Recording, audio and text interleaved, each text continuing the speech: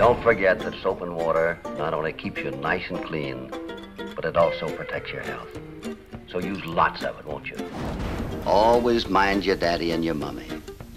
Please remember, they're the best friends you have in the world. You know, I've had a lot of letters in the last 6 or 8 months about you not wearing your raincoats and your overshoes. Now, the reason you don't see Hoppy in a raincoat and overshoes is that I live in a country where there isn't too much rain. But you must always, when it is raining, wear your raincoats and your overshoes. And there's one more thought, too. Don't leave them at the schoolhouse. Bring them home, will you? Till next week, take good care of yourselves. And in the meantime, watch yourself at the crosswalks, will you?